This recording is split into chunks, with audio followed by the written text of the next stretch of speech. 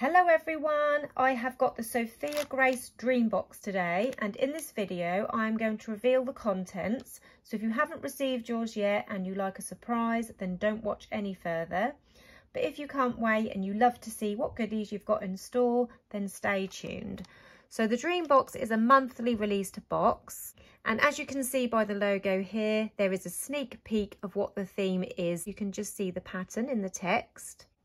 There is a choice of two different boxes. You can either pick the standard box, which is £13, in which you get 3 full A4 sheets of their in-house printed leatherette, 1 sheet of complimentary glitter, 2 beautiful matching embroidery items digitalised by Sophia Grace.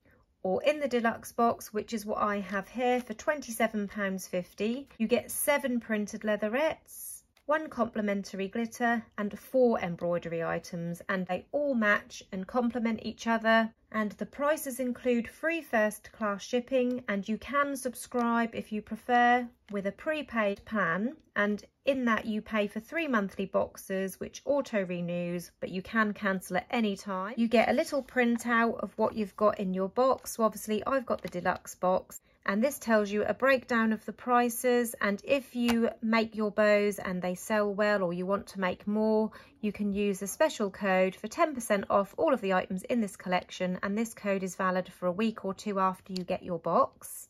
So in this bag here are my embroidery items. I'm just going to set those aside for now, and I'm going to flip this over so we can have a look at the fabrics. And the leatherette that you get in this box, as you can see, is a really lovely thickness. There is no need to back it. It will hold a gorgeous shape. These are very good quality prints. Our first one here is a gorgeous floral print. And our next one here, you've got some leaves and flourishes on there. We have this ladybug one. And as you can see, it has got the same print in the background as this one here, so these would go beautifully together if you wanted to pair those up.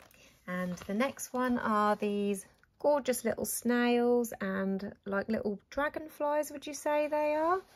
And again, these complement, they go well with the fabric here because you've got the leaves and the flourishes in the background. And then you've got this butterfly and caterpillar one.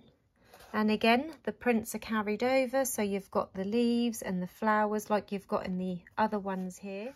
And then you've got this gorgeous fuzzy bumblebee print with flowers and the leaves again. And then this one here has got a combination of all the bugs on there. You've got the caterpillar, the snails, the ladybugs, the butterflies, all of the different insects on there, as well as the flowers and the leaves.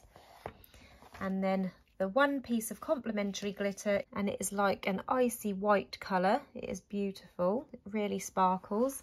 And again, this is a very good quality glitter. It's a lovely thickness. Again, no need to back this. So they are all of the different prints that we have. I will just lay these out so you can see them, and then we'll have a look at our felties and see how they match up to these fabrics.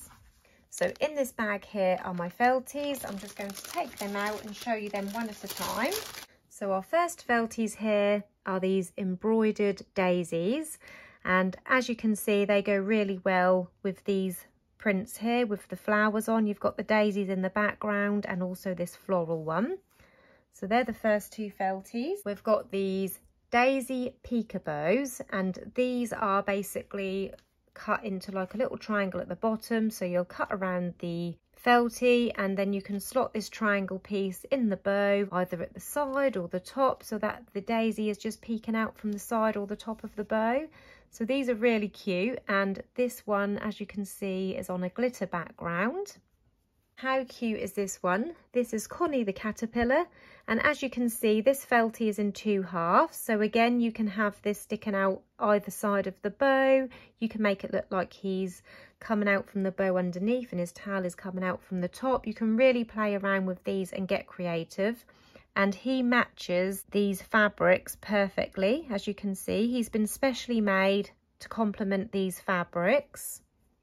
The next one, this has to be my favourite. This is Bertie Bee, our furry friend, and you get the bee's body felty, you get the wings and this piece of fur which you can attach to his body, so he's like a proper little fluffy bumblebee.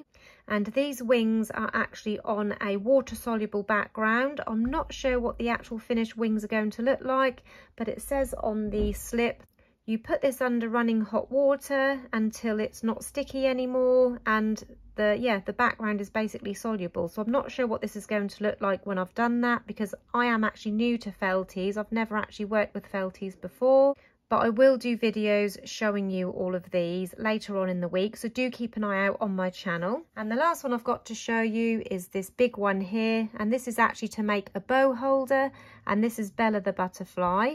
So you basically cut this out and then you add some ribbon to the bottom to clip your bows onto. And again, this one has got a gorgeous glittery background. So here we have all of the contents from my dream box this month, which is the Garden Critters theme. I will pop a link to it in the description below so you can check it out. If you like this video, please hit the like button. Don't forget to subscribe to my channel. And if you press the bell button, that will turn on notifications, and then you can keep an eye out on my channel to see what I do with all of the gorgeous contents of the dream box. I'll be back again soon. Bye.